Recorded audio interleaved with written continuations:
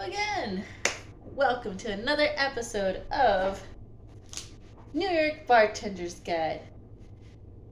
We skipped a couple of pages and now we're on Scotch because we ran out of bourbon. This is Carlos. Hello. Today we're making the Derby Fizz. 2 ounces of Scotch, 1 tisp triple sec, fresh lime juice, half an ounce, sugar, half a tisp, and sparkling water. All shook up and good to go. Just like Elvis. I'm all shook up. Okay, enough of that. He's dead now.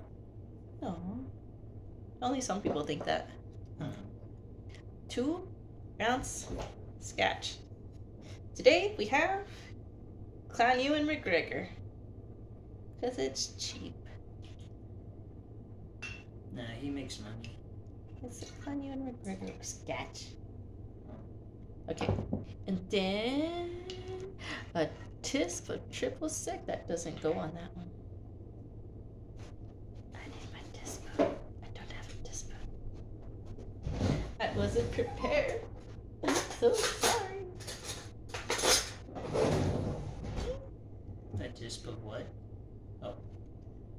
It's like syrup for when you're sick.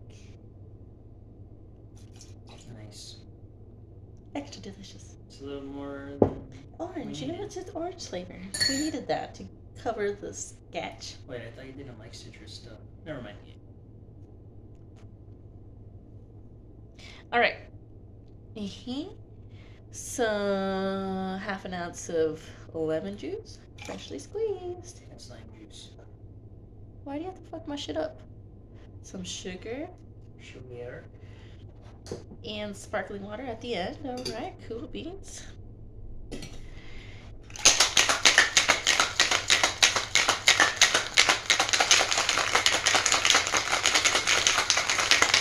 All right.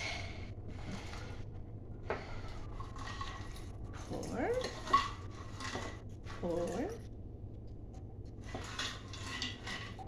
It looks exciting. Well, it does yield only for 1, right? Yes, because So we're we're splitting it into.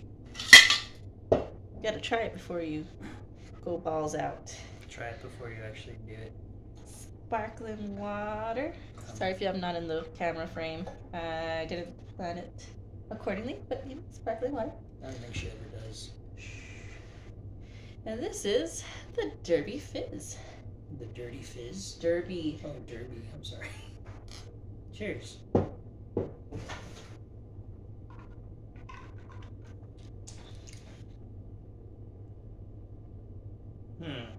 Tastes like all the other ones that I've been trying. Like a lemonade. This time not with bourbon, but with Scotch. Scotch lemonade. God. It's something. Yeah. It's not terrible. No, I do taste the scotch though. I do anyway. That's the point of drinking drinks. You gotta taste the liquor. I fancy myself the fruity drinks. They sneak up on you. I like it. It's passable for me. Hey, Mikey, he likes it. Well, ready to chug it? Might as well. Bottoms up. Cheers.